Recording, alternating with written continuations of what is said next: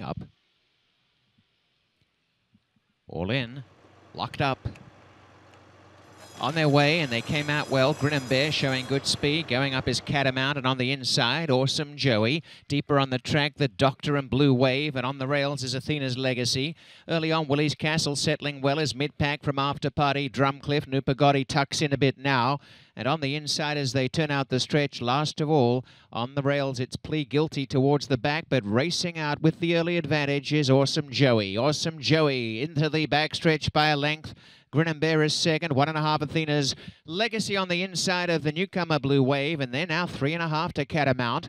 In behind runners is the Doctor and Willie's Castle next, a length to Drumcliff After Party, and on the outside going forward, but well back, Plea Guilty, and Nupagotti's the rail at the back of affairs. About 12 lengths covers the field, and in the lead is Awesome Joey. By a length to Grin and Bear, one away Athena's Legacy, and fourth placing Blue Wave, 2.5 to Catamount. Up the inside, making ground, is Willie's Castle. A length away in the centre, the Doctor.